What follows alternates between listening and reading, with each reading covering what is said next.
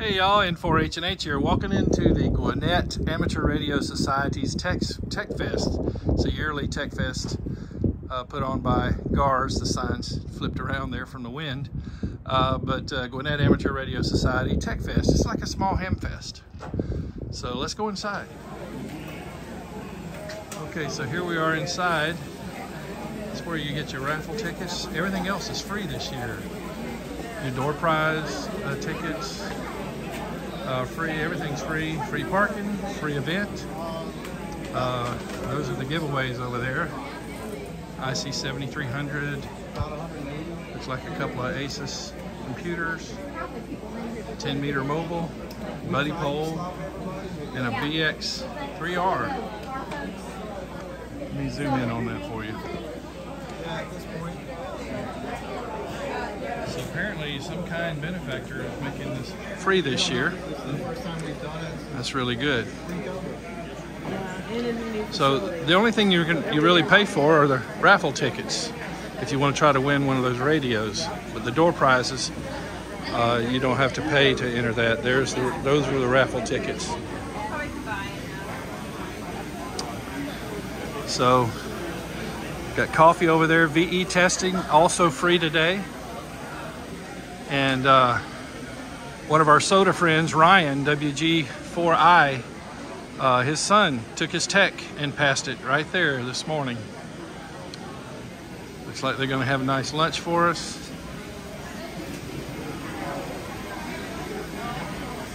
And here are the exhibits. I'm going to head to, there's the Atlanta Hamfest being represented. Going to go to the soda booth. Summit's on the air. These are my friends. There's my brother, W4KWM. That looks like Richard N1RBD's AX2 antenna that he uses for soda activations. Summit's on the air. There's Ryan, WG4I. He's the association manager for Georgia for Summits on the Air.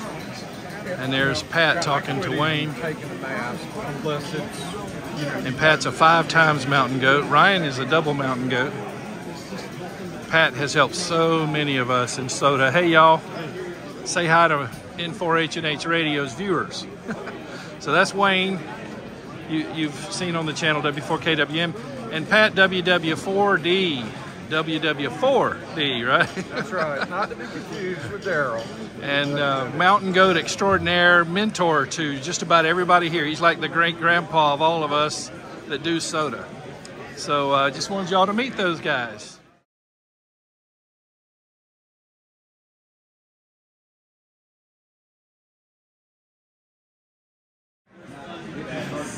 The North Fulton Amateur Radio Club is teaching kids how to solder. There's my grandson Landon. He's going to build a clock as he learns how to solder. He won that hat as a door prize, and he also won the fox hunt earlier.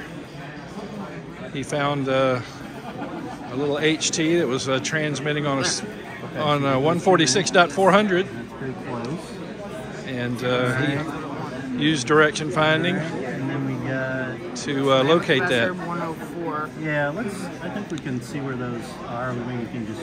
The other one.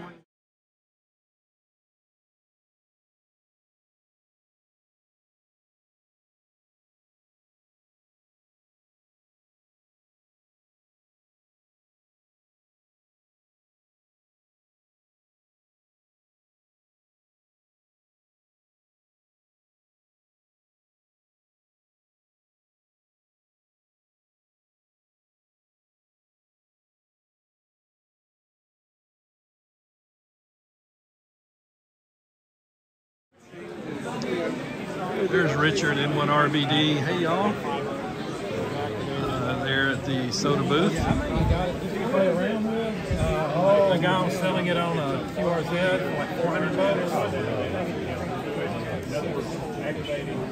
And I love it. That's my primary POTA radio now. You know, where I go out to a park bench or somewhere where I drive to. But that's still my main summit radio, and if I go hiking somewhere. Richard, tell us about that antenna. It's an Elecraft AX2 antenna. It's a 20-meter monoband, but with this you can convert it into a 40-meter. Ah, that's the one you ordered at the Huntsville Hamfest, right? Directly from Eric. Yep. And you're making him proud with that thing. And that was your mountain goat antenna, wasn't it? It was.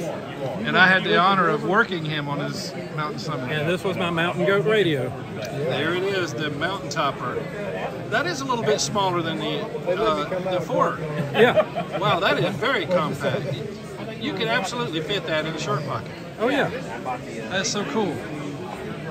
But yeah, y'all, that's the famous Richard N1RBD CW extraordinaire, and he got into amateur radio, what, 2019, right? August 2019. Wow, and I had the honor of working him on his very first summit just a few days after he was licensed.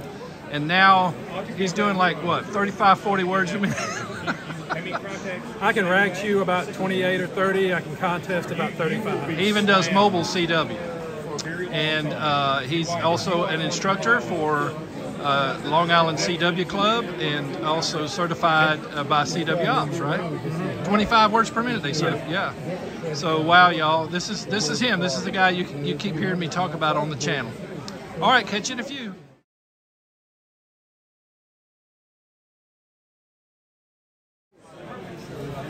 Just checking on the progress of my grandson's project. I think it just went through a QC check. How did it do on the QC check? QC was okay.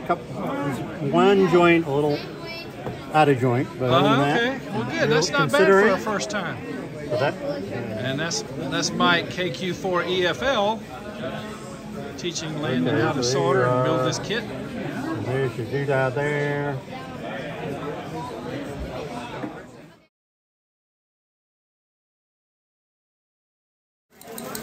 Check it out, y'all. The original messaging machine. Yeah, before email, before fax.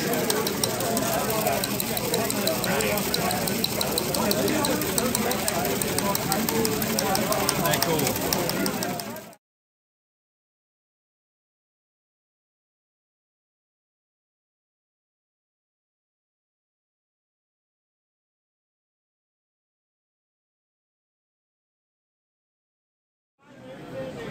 Okay, there's my buddy Alex. I call him the voice. The voice of radio. The voice of radio. He's got a great radio voice, y'all. AK4 amplitude modulation. That's right. There you go. And this is his friend Brandon, W4 HDX. Yep. Like your hat. Yep. Get a lot of comments on it. Good to see y'all here, man. Good to see you too. Fun times. Okay, Landon, let's check it out. So I don't know how to set the time yet, but you know, we get And to you see built seconds. that. That's cool. We get to see seconds, and we see 59. Don't Yeah. know why See or where the how, trace but goes. Look at Look that up board there. there. Landon? And so, okay, so it turns out you did a good job, but they had the board is labeled wrong for the power. yes, the board's labeled wrong, so like it says minus here, but we had to put the minus over here. It's on the left. Great job, Landon.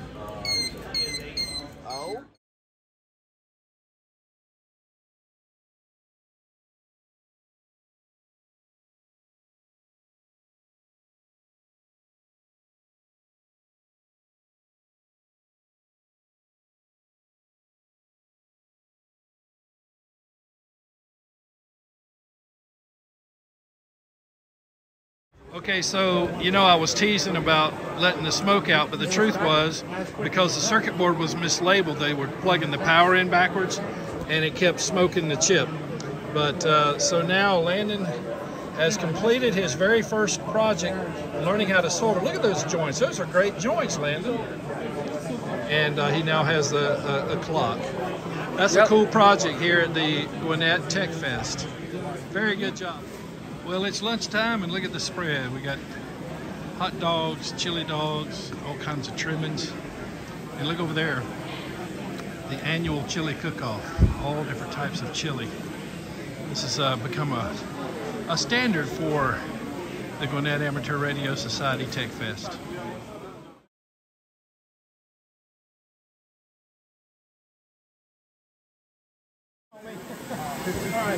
Okay, Landon's in the helicopter flight simulator.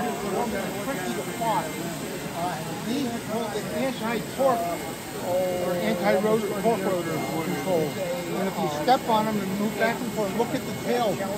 See the rotor in the back? See how it's moving when you move your feet? Without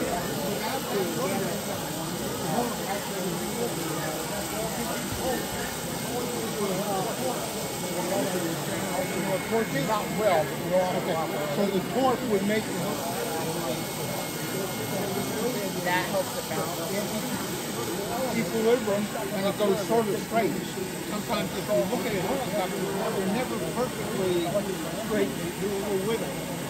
The pilot's controlling it and balancing the torque. That's what this does.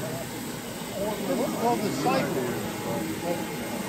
If you notice, this is red and this is yellow.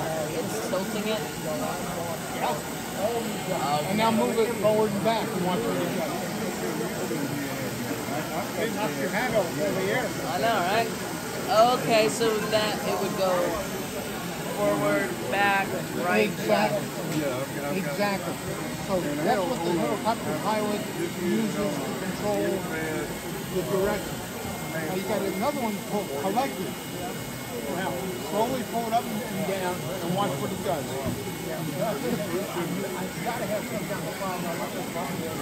It controls the pitch. Those blades. So it makes it go like this. So I guess if there's ever an air emergency involving a helicopter, Landon will know what to do. Oh, so this is tight.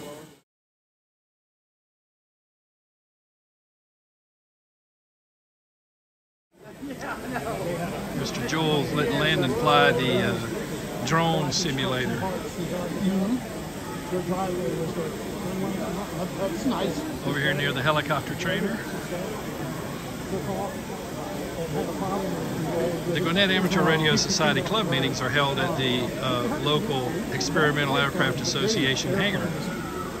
And Joel here, he's a member of the EAA as well as being an amateur operator. He's a member of the Gwinnett Amateur Radio Society club. That's a better speed for it. Oh no, we're gonna crash. No, we're not. I'm impressed. You don't tap it out with your hand. That's not the way you should do it. You actually send it with your hand. You get the feel like if you're trying to squish a bug on the table. No, do it here on the table. Just like push down. That's kind of what you're doing.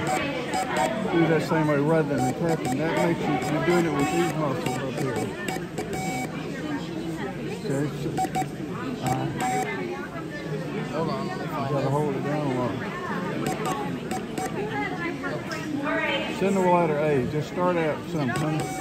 Okay, make it the da a little longer. Do it again. There you go. Now do a B. Da, da, da, da. Okay, now again, you're trying to do this. You need to do it up here. You'll have a lot better control.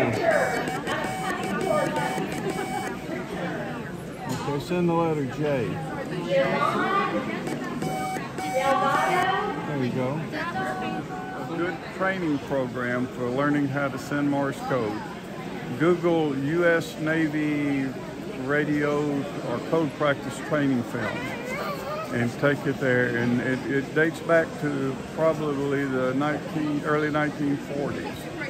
It gives great instructions on how to send code and how to use a key and the proper way of doing it. Very good. Well, thank you, Paul. You're welcome. So Landon's using a keyer called a bug. Paul, can you tell us about the bug? Well, it's a semi-automatic keyer that's going to make automatic dips because with the spring action here, you get your dips. But then you have to manually make the dials. So just sending them. This is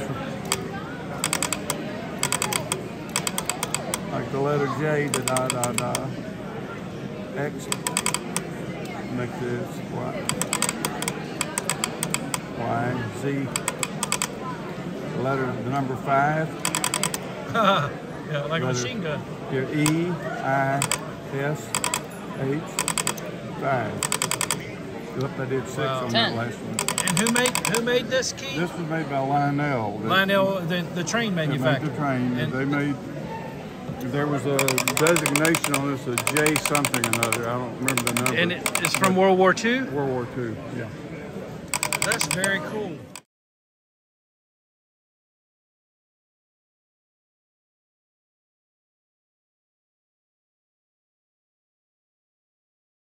McConnell Middle School, and this is our 10th year to be there. We have the kids make projects every year. We teach the technician class, and we do testing in the spring. We use a transmitter that the kids made one year as our Fox, and we have a Yagi antenna for direction finding. The kids made those as well. We've got one young man who's already got his license, so while we're teaching the class, he's working trying to get this restored so that we can have a vintage radio. We have a lovely base station that we have set up. Gwinnett Amateur Radio Society has been very generous and provided lots of equipment for us so kids can get on the air. It's an after-school program once a week, and we just try to pique their interest and give them good exposure to what there is out there with amateur radio and have a generational transfer. And which school is it again? McConnell Middle School. McConnell Middle School. In Grayson, Georgia. Grayson, Georgia. And what's your name? I can't see your tag. Oh, sorry, KM4FVO. Okay. Kilo Mike 4 Fox Victor Oscar. And our school club is Kilo Delta 4 Tango Golf Romeo. Very good. Thank you. TTR for Tigers and McConnell Tigers. Hey, there's our friend Richard in one RVD. He's a winner. What is that, Richard? $50 ARRL gift certificate. Ah, cool, man. So you can get that antenna book. Yep. That's awesome, man. Well, congratulations. Appreciate it. Wave bye, Richard. Okay, then we go. 7-3. Yeah, 7-3.